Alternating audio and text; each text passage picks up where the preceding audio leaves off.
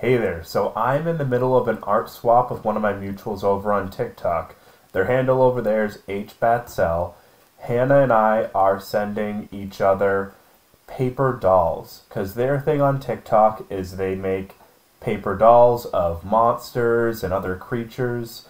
So what we did was we sent each other paper dolls of local cryptids to us, and with that there would be a theme related to the paper doll and a challenge to use that theme to make a TTRPG miniature out of dollar store supplies, because that's my thing. So I sent them a paper doll of Doc Benton, who is a local cryptid to me, who is an undead monster, kind of self-inflicted Frankenstein dude.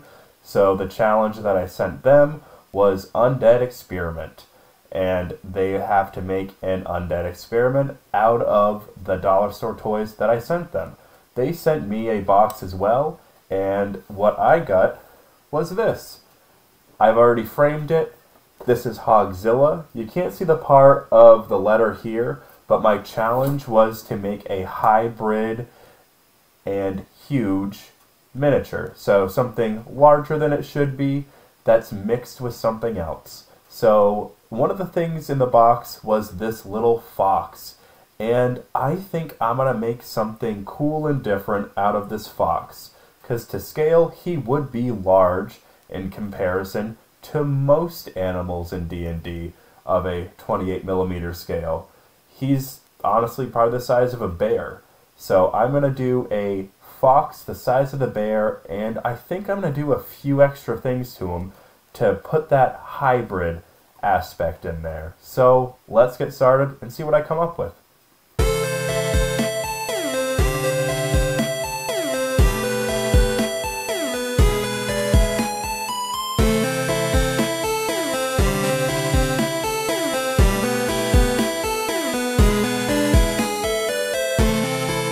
So after doing a little bit more digging in the box that she sent me, I found some Bakugan surprise packs, and I'm going to use this dragon's wings. I'm going to chop them off and put them on the fox to make a literal flying fox. So it'll be a half fox, half bat, and I'll use the foam and everything else that was in the box to make the rest of the mini.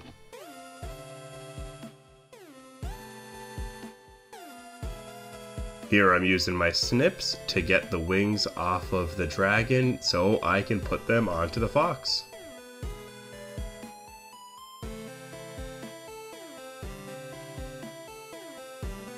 Now I'm going to use hot glue to initially glue the wings to the fox.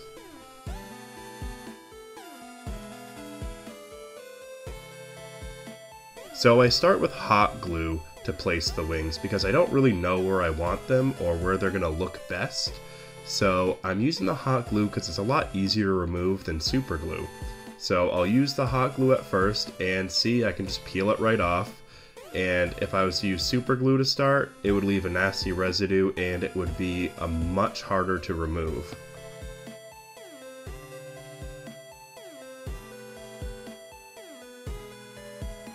After playing around with a couple of options, I decided that I want the whole bottom of the wing to be glued to the fox's back so it looks like it's fully attached like a bat wing, because I felt like it just looked more natural than having it on its shoulder blades or how you would kind of place it on a dragon.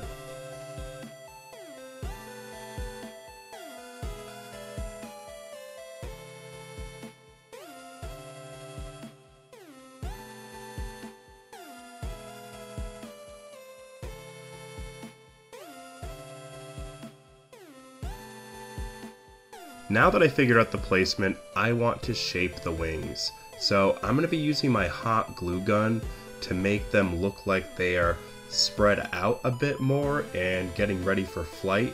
I just didn't want them as curled as they are here. The trick is to heat up the plastic without melting it, but once I get it to a good temp, I use my fingers to just kind of mold them to the shape that I want.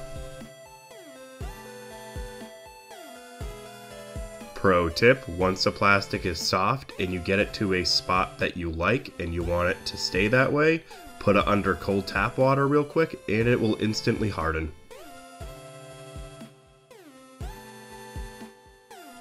Now that I have them placed and shaped the way that I want, I'm going to use some gel super glue to just go over the joints to make sure that they're extra strong and they won't fall off while I'm painting or while we're playing with it. Another thing that I like about the gel super glue is that it will keep its shape. So if you do little streaks, it looks like fur and it blends very well into the rest of the miniature.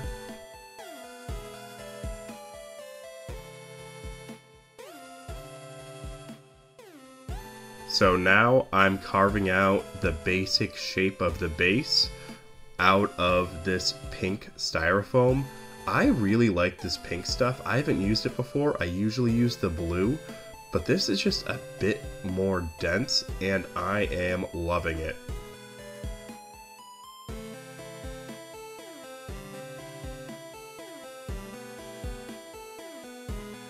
All I'm really using here is this box cutter. You can use a hot wire cutter. I just don't have one of those handheld ones. But a box cutter works perfectly fine. As you can see, I'm carving out chunks from the side to make it look a bit more like a cliff.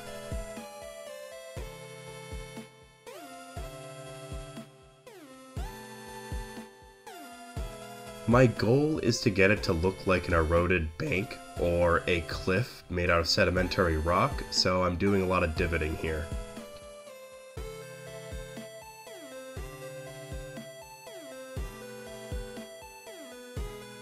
So now I'm leaning right into the sedimentary rock look and I'm putting more divots on the sides with the edge of the razor blade and just going to town with this.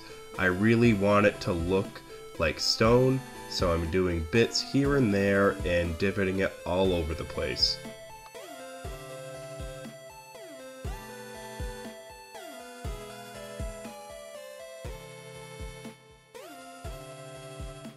I'm carving the divots in long sections so that way it's clear in between the layers of sedimentary rock.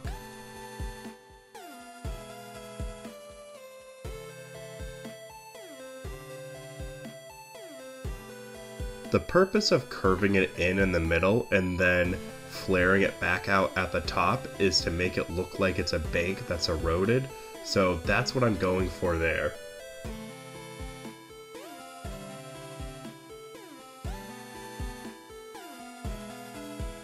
Now that the base is carved and the mini itself is glued together, I'm going to glue the fox down onto the foam base. I'm going to use hot glue again and just press it down and let it do its job.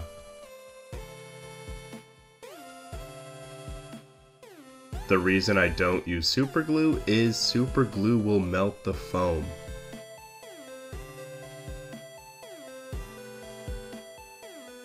Now I'm going to use a paint and Mod Podge mix. I use a dark gray or black paint with Mod Podge, and I'm going to cover the whole model in that. It'll act as a layer of sealant, and it will also hold the miniature together better.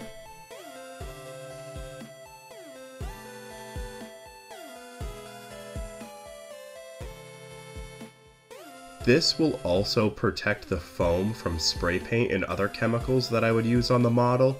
I'm not using a spray primer on this model, but if I was, this would work great in protecting the foam.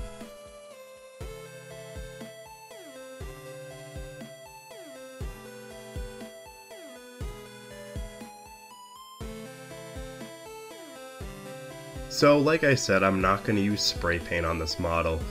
Mostly because I'm out of the kind that I like. So I'm just going to mix some white paint and some gray craft paint together and make a light gray primer coat out of that. And I'm just going to add a thin layer over all of it and then a second thin layer over all of it. So that way I have a nice primed coat. It's not spray primer, but it'll work just as well.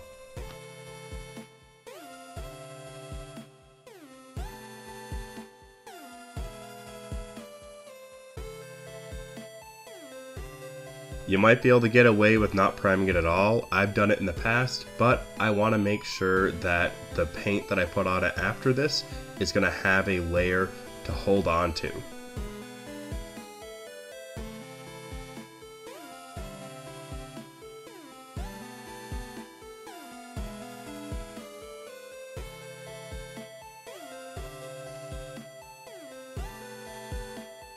So now I'm going to use a color that's called Abyssal Blue from Scale Color, and I'm going to cover the whole fox bat situation in this color. I'm going to use this as a base because I don't want to just do straight black, so I'm going to use a blue tone. That way I can work up from that blue and still give it a black look.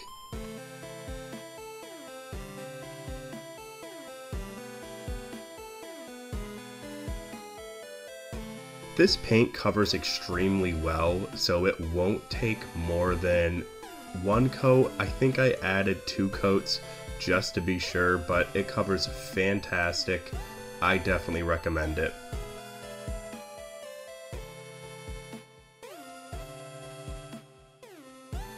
This Abyssal Blue is also my favorite black substitute. It just looks so good on a finished product.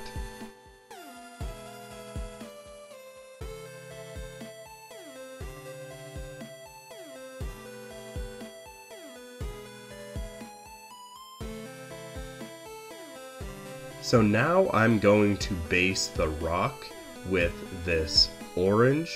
I really want it to look like a kind of canyon stone. So I'm going with this terracotta-ish orange, and I will highlight up from there.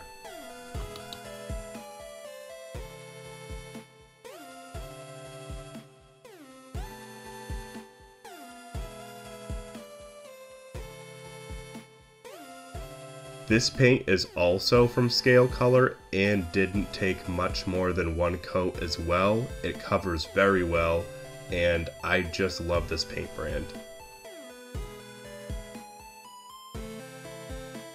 I'd also like to say that I'm not affiliated with Scale Color. This isn't an ad at all. I just really like the paint, but it could be an ad if you want. Please reach out to me, Scale Color. Wink.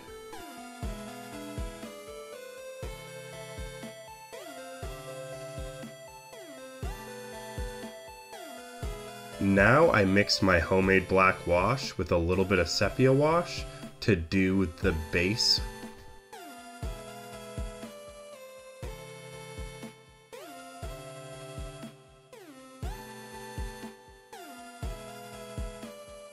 This wash is going to make a nice shade in between all of the layers of stone and give a nice final look.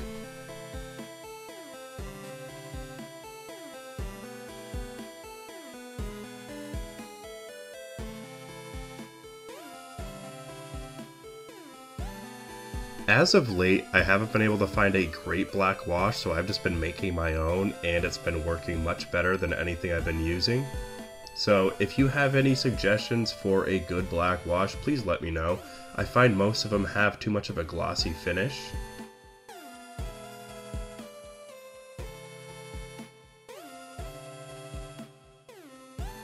So now I'm mixing my black wash with a blue ink. So that way it has the black and blue tones, and I'm gonna cover the whole bat fox model with that.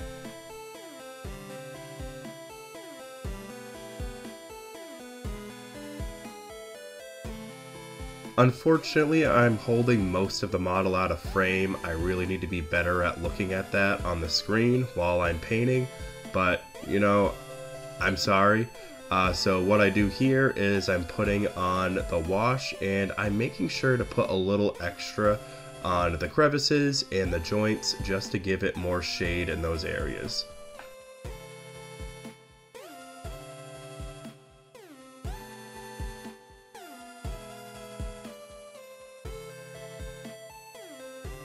Alright, now I'm dry brushing the rock base with a Caucasian flesh color. I figured this was the closest thing that I would use. I didn't want to just do a white dry brushing, so I'm using this like flesh tone, and it's working really well actually, and I really like the way that it came out. I know what you're thinking. What kind of expensive dry brush is that? Well, this is the dollar store Wet n Wild makeup brush, and it is one of the best dry brushes I've used.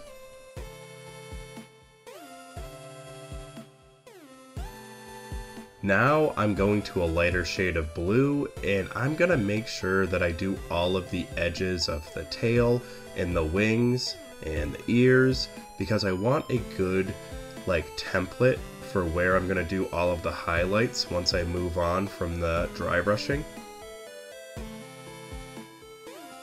So what I love about this brush is that it has a big surface area, but it's also what I hate about this, so you have to be very careful when you're doing the base to make sure you don't get blue onto the stone. But if you guard the base with your thumb while you do it, you won't have too much of an issue.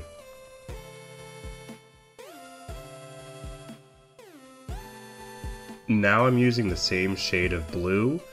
It's called Cantabric Blue from Scale Color again, but instead of dry brushing this time, I'm going to use a smaller brush, and I'm going to highlight on all of the edges, all the little bone spots on the wings, all the little spots on his ears and his nose, all that stuff. I'm going through and just doing some more fine highlighting.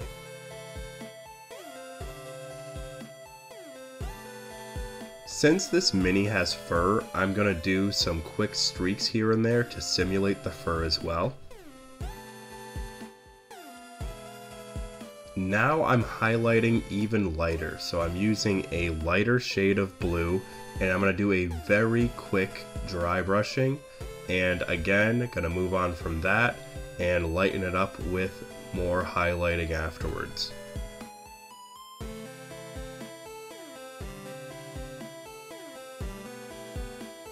I'm doing different layers of blue just to give more depth to the model and make it more interesting to look at.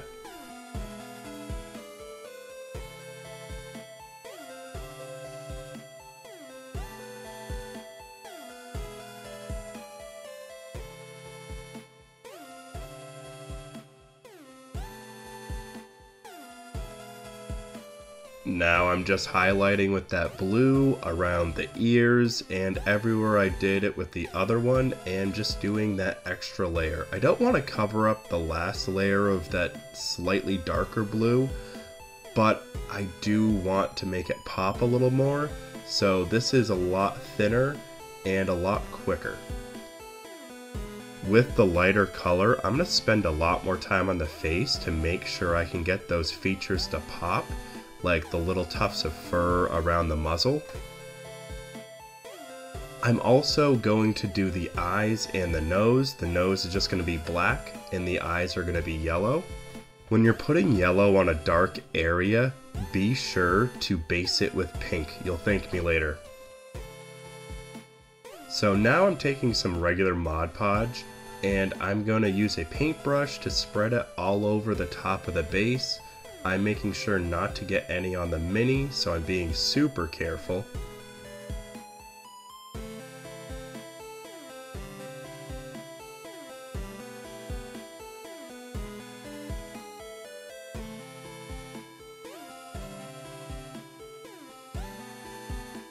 Now for the fun part, I'm going to stick the mini into this bag of flocking and shake it around so that way the fake grass gets on all of the Mod Podge and sticks to it.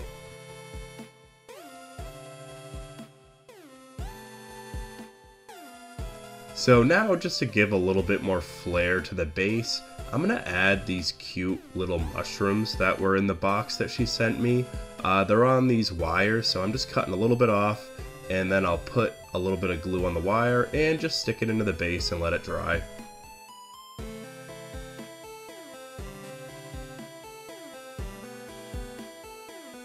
And voila! I had a blast making this little dude. I think he came out fantastic. I was originally going to name this creature something that was a mix between fox and bat, but that would be box or fat. So I'm going to go a different way, and I think I'm going to call this a yip, because that's the sound that a fox makes. I just hope it's not a weird furry thing. I think what I'm thinking is yiffing, so I think I'm safe. Hey there, so I had a blast doing this little art swap with Hannah. You can check out her stuff over on TikTok. She has fantastic paper dolls, and you can also check out my paper doll that I made on my TikTok as well if you want to hop over there. I had a blast making this dude. It was kind of fun limiting myself to the supplies that she sent me. I obviously used my own paint and a few tools, but for the most part, I really just used like a box cutter from the dollar store, and I used my heat gun a couple of times, but you know, besides that, most of the things that I used, you could get at the dollar store. So it was fun limiting myself to the supplies that she sent me in the box, because the toys, the foam, the mushrooms, the flocking, all that stuff, that's all that she sent me. That wasn't my own. So it was fun keeping myself to those supplies. I obviously based this guy off of like a bunch of things. Like there's the kitsune, which is a, you know, the Japanese fox creature, and the literal flying fox bat. So it was kind of a no-brainer to put a bat and a fox together and just kind of play with that a little bit. And I think it came out fantastic. I love him a lot. I think he looks great, especially with the limited resources that I had with this project. So I would definitely do it again. Thank you for watching. You can check me out on my TikTok, on Instagram, and I think those are all of my platforms. So thanks for watching, and I'll see you next time.